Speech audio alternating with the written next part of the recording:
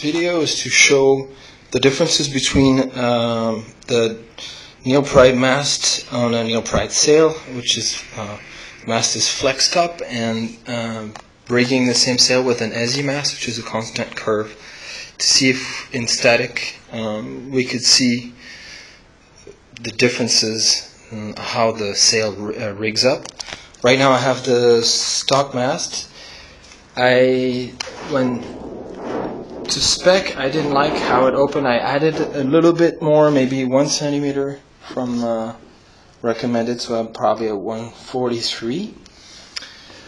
And so I have a 433 there, 430 mast, and a 2 centimeter extension plus 1. At the clue, I have maybe 1 centimeter left, so I'm at 178 at the boom, and the recommended setting is 177, so I'm probably just right there. The sail is pretty flat up top with a big pocket for a power wave sail. That's normal for the Alpha and now Atlas and previously Search.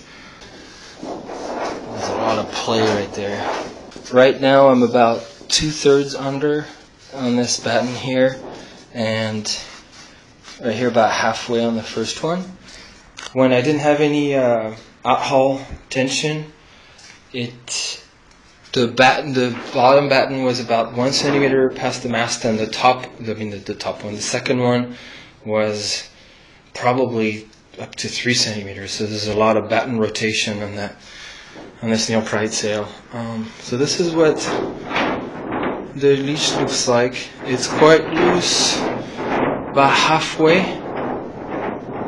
on that second panel there. Alright, so now I have the Ezzy mast on the Neilpryde sail. It's a regular Ezzy constant curve mast. And the funny thing is that the sail looks nearly identical. And there was one difference I noticed. The battens look the same on the mast, same clearance. The only thing I noticed was that for the same tension at the clue, the second batten appeared to have more curve to it. It's not as flat as it is with the Neilpryde mast. That's about the only difference. It opens right there around the middle of that second panel.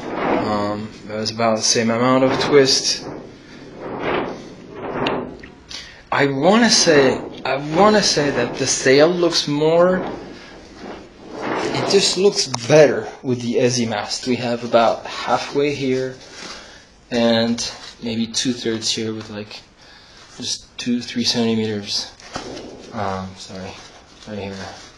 Visually, it's amazing how there's so little difference. I was expecting to see something to be able to tell about different behavior, because on the water, major differences. The sail actually, for my weight, 7 kilos, the Ezzy mast works way better. It has more. It increases the sail stability. It increases the range because it doesn't pull as much, so I can get away with more wind. It feels lighter, more reactive, and that to me was just amazing. I did not expect such a big difference. So I don't know if the mast I have is just bad, or if it just works better for my weight.